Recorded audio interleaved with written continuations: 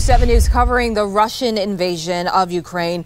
And as Ukraine holds strong, a bit of positive news. Oxon Hill native Maurice, who starred at GW and plays professional overseas, has made it out of Ukraine. We've been following this story since last week's invasion. Sports anchor Scott Abraham, he just spoke with his relieved mother tonight. Scott, I can believe that this family is just so happy for this news. Yeah, Michelle, let me tell you, she is one happy mama tonight. And after the long journey her son went through, you can understand why.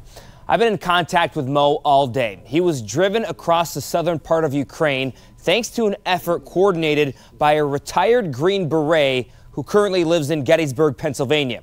It was a dangerous 4-hour trip where they had to go through the city of Odessa, which is currently a big target for Russian forces.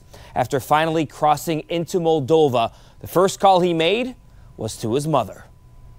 I was speechless. I mean, he called me and he was like, "Mom, I'm free." And I'm like, "What? You're free?" I'm just screaming and I'm just starting to cry and I'm jumping up and down. I'm just, just hysterical.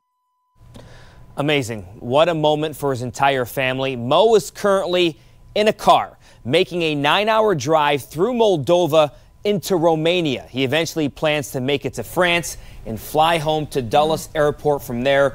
Michelle, what a story.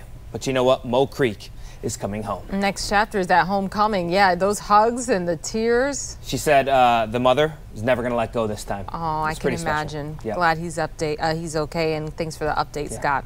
All right.